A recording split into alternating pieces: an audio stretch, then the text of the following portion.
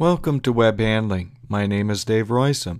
Here we describe the most comprehensive book on the must-know topic of winding. Winding is one of the oldest, most popular, and best documented of the web handling sciences. So why would we need a book on a well-documented subject? Because it is also one of the most complicated.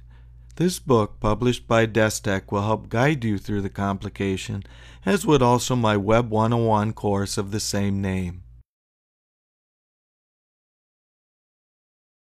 As the title suggests, the book is broken into 3 self-standing sections. In the machine section, we cover all the arrangements and classes, as well as role defects and web properties. In the mechanics section, we cover models that can explain and predict many important phenomena such as the effects of tension, nip, moisture, temperature, air entrainment and exhaust, gauge variation, and much more. In the measurement section, we cover almost every measurement ever made on rolls with a quality control perspective. Finally, the book has a CD with a winding model computer program for you to play with if you wish. This reference book contains the essentials of what you need to know to work with winding machines and wound rolls and wound roll defects. For completeness, we must also mention other winding books available through Tappy Press and other sources.